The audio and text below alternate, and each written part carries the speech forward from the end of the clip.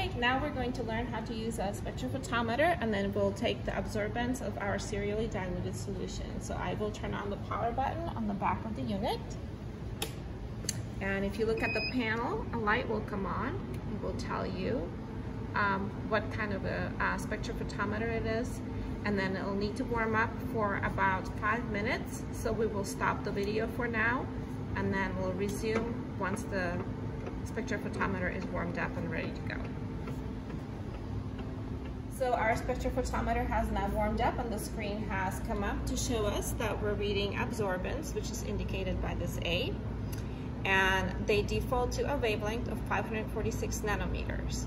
Now for our experiment, we need to actually be using a wavelength of 610 nanometers. So we are going to adjust the wavelength by pushing the nanometer up or down button. So we can just press and hold, and the wavelength will change.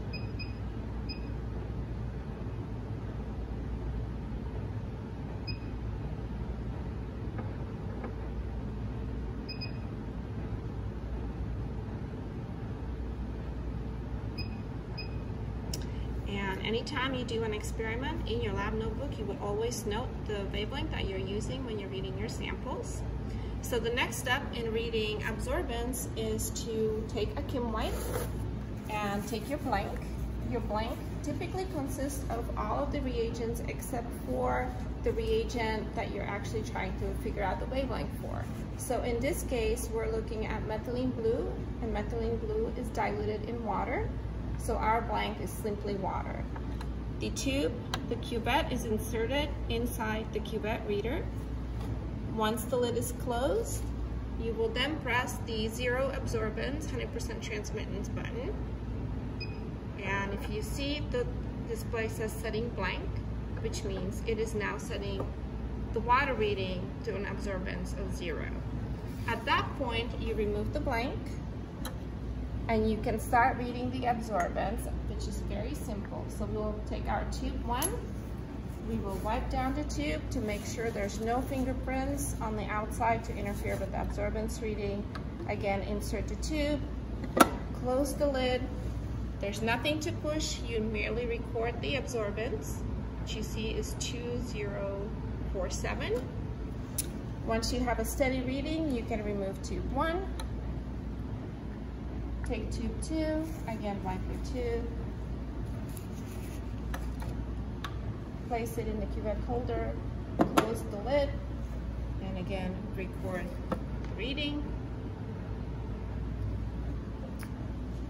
Once again, remove tube 2, take tube 3, wipe it down, close the lid, and record your absorbance in your notebook. Remove tube 3, we'll move on to tube 4. Remembering to wipe it down, and again recording the absorbance. And finally, our tube 5.